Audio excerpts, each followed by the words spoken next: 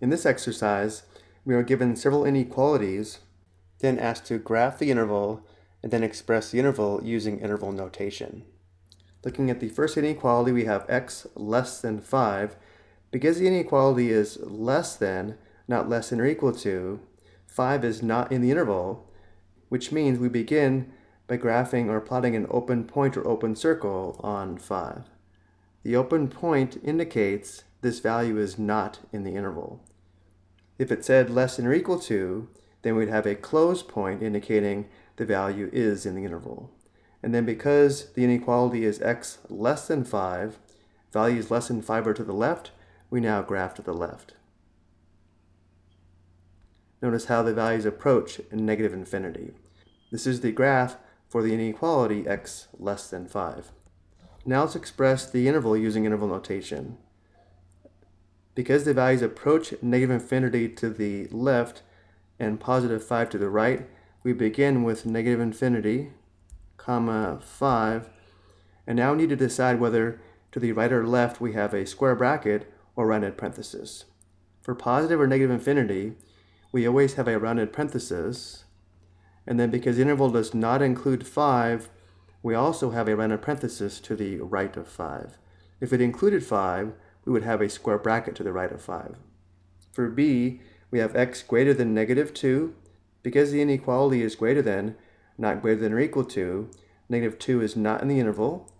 We begin by making an open point or open circle on negative 2. This indicates negative 2 is not in the interval. And now because the inequality is x greater than negative 2, values are greater than negative 2 to the right, we graph to the right approaching positive infinity. And now for the interval notation, the values are approaching negative 2 to the left and positive infinity to the right. We begin with negative 2, comma infinity. Because negative 2 is not in the interval, we have a rounded parenthesis to the left, and for positive and negative infinity, we always have a rounded parenthesis. This is the interval using interval notation. Next, we have x less than or equal to negative 1. Because the inequality is less than or equal to negative 1 is in the interval, we make a closed point on negative 1 this time.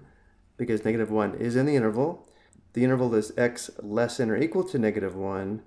Values are less than negative 1 to the left, we graph to the left, approaching negative infinity. Which means for interval notation, we begin with negative infinity, comma negative 1. For negative infinity, we always have a rounded parenthesis. Because the interval includes negative 1, we have a square bracket to the right of negative 1. So we can say the interval is closed on negative 1 for C, and for B, we can say the interval is open on negative 2. D is a little bit different. D, we have x equals 3. Because the interval includes 3, we make a closed point on 3. And this is the only number or only value in the interval, so we are done with the graph. It seems a little strange to express this using interval notation, but the interval begins and ends with 3, so one way to express this using interval notation would be 3, comma 3, and because 3 is in the interval, we would have a square bracket to the left of 3 and to the right of 3. Another way to express this using set notation would be to put a 3 in braces, which would look like this.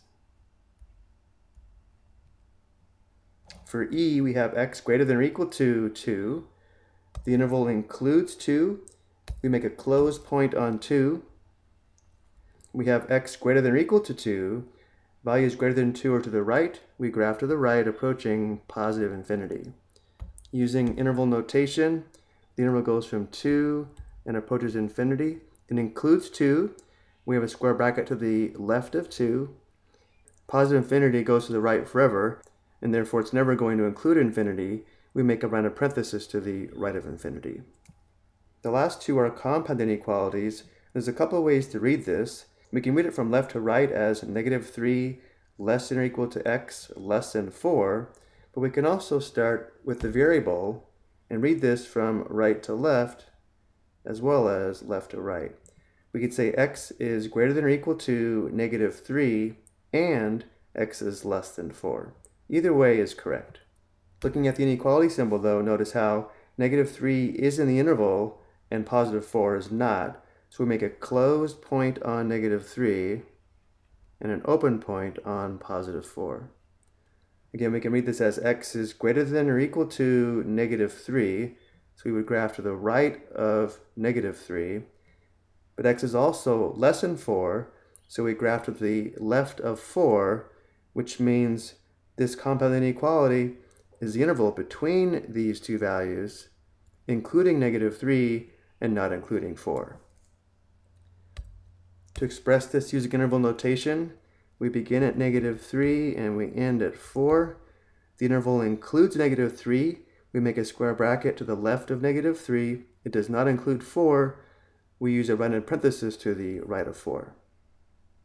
And finally for g, we can read this as -8 less than x less than or equal to 0, or we can read this as x is greater than -8 and x is less than or equal to 0. The interval does not include -8 because we read this x greater than -8. We graph an open point on -8, and x is also less than or equal to 0. 0 is in the interval. So we graph a closed point on 0, and we graph all the values between -8 and 0. This is the graph of the interval. The interval is between -8 and 0. -8 is not in the interval. We have a rounded parenthesis to the left of -8. The interval does include 0, and therefore we have a square bracket to the right of 0. So again, if the endpoint is included, we use a square bracket. If it's not included, or if it's plus or minus infinity, we always use a rounded parenthesis. I hope you found this helpful.